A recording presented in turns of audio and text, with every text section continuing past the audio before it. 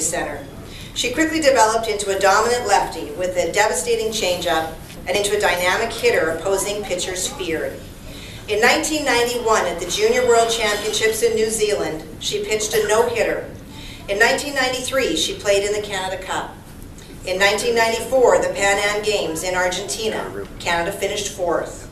In 1996, she was an Olympic team alternate. In 1997, Pan Am qualifier in Colombia.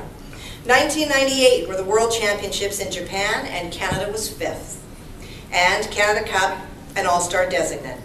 In 1999, it was the Canada Cup and Winnipeg's Pan Am Games where Sandy pitched a no-hitter against Netherlands Antilles and lost 1-0 in extra innings against the United States.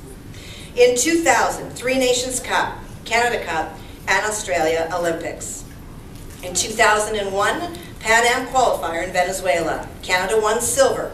The Three Nations Cup, Sandy was MVP. At the Canada Cup, Sandy pitched against the USA gold medalists in Wisconsin, winning 1-0 in a USA televised game. I'll bet they hated that. With Sandy's pitching, Winnipeg Smitties competed often and brilliantly at the Women's Canadian Senior A Championships.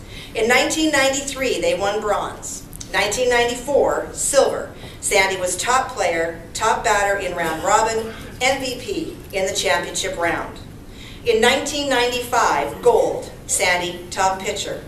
1996, gold, Sandy, top batter, all-star pitcher. 1997, gold, Sandy, top pitcher, top player. 1999, what do you think they won? Gold, Sandy, top player. 2000, silver. 2001, gold. 2002, gold. Sandy, MVP in the playoff round. She retired, I think it was from carrying all the hardware home. But when Smitties requested her return in 2007, she and Heather mentored the younger Smitties to gold in 2007 and silver in 2008. With all these incredible appearances internationally and nationally, you can imagine that all of her provincial awards are just too numerous to mention. For almost 2 decades, Sandy's savvy, persistence, dedication, and courage ignited and delighted teammates, fans, and above all, her dedicated parents. When Sandy pitched 12 consecutive games for Smitties at the Nationals in Winnipeg, she experienced a severe sore arm, was unable to lift it from her jersey, yet continued to pitch in league play. When busy with university studies and softball commitments, she continued to coach at softball and deliver development clinics. In 2012, Sandy was inducted into the Manitoba Sports Hall of Fame. The Manitoba Softball Association is privileged that a player with such gift, talent, and character will be in our Hall of Fame.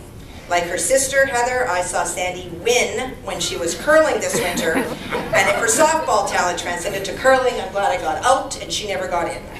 Please join me in welcoming an international talent into the Manitoba Softball Hall of Fame, Sandy Mushel.